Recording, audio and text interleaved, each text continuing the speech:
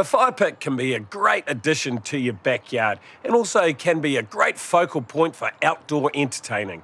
I'll show you how to build one yourself, easy as.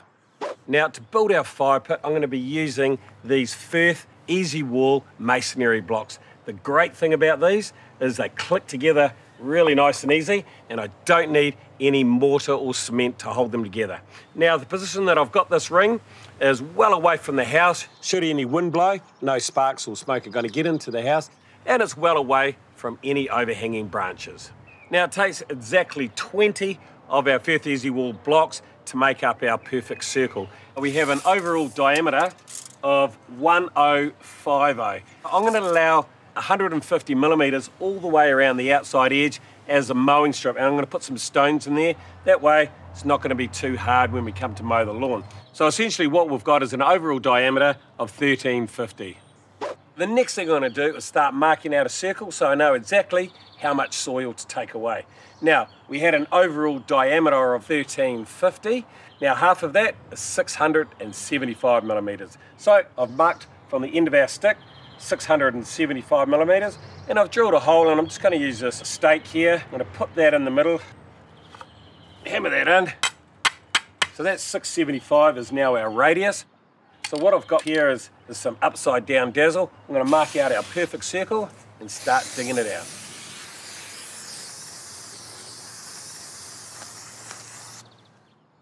Now I'm going to build my fire pit 4 blocks high, and I'm going to have one of those layers into the earth. And my fire brick is 125 millimeters thick, and I'm going to have about 40 to 50 millimeters of base course underneath. So I need to dig down approximately 170 millimeters. Before digging, make sure to check your plans so you don't hit any underground pipes, and call your power company for information about any buried cables. And always check with your local authority on open fire laws. Check your depth, and then compact the loose dirt using a tamper. If your backyard is prone to flooding, or if you've got a high water table in the ground, you might want to dig yourself out a hole approximately 300 by 300 and about 200 millimeters deep, and fill that full of scoria. When it rains, the water's going to go down your little scoria plug hole. Then add the first layer of the base course, about 20 mils deep, and roughly level it out. Give it a light spray so the top is damp. Then once again, tamp down the whole area. Now, time to put in our top layer. Once again, spread it out. Do a quick check for level before giving it one last tamp down and a final smooth and overall level check.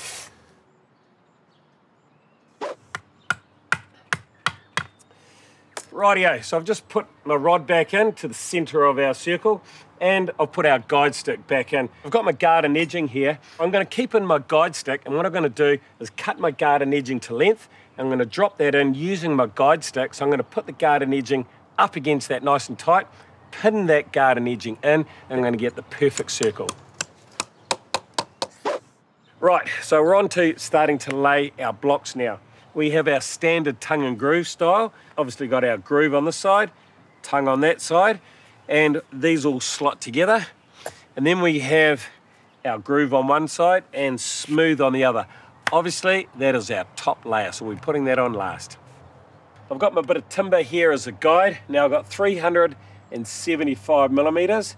That is the radius from the center of the hole to the inside line of our blocks. So I'm just going to use that as a guide. Now remember, it is 20 blocks per ring. So I'm just going to start laying those in, then I'll use my rubber mallet to adjust them nice and tight after they're in.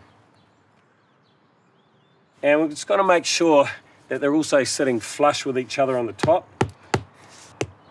The good thing about the rubber mallet is you can hit them quite hard and they're not going to break or chip as if you were to use a standard hammer.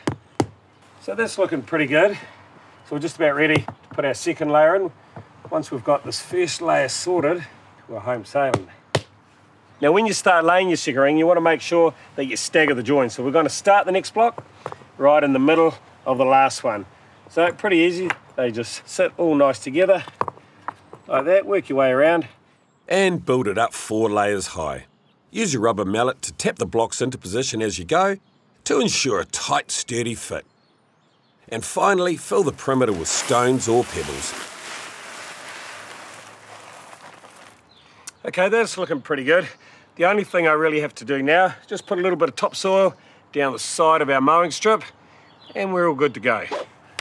So to finish off your outdoor area, you can knock yourself up a couple of bench seats out of Mitre so you can sit back and enjoy your new fire pit.